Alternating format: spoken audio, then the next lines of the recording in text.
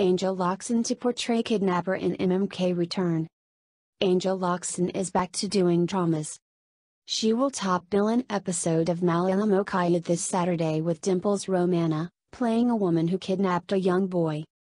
The story will be told from the perspective of Romana's character, the mother of the missing boy, and her struggles with finding clues about the abduction.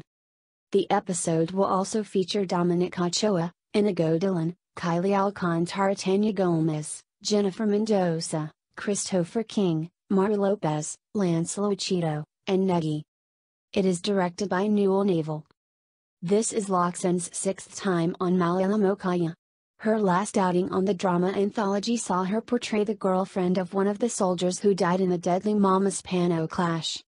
Angel Locsin to portray kidnapper in MMK return.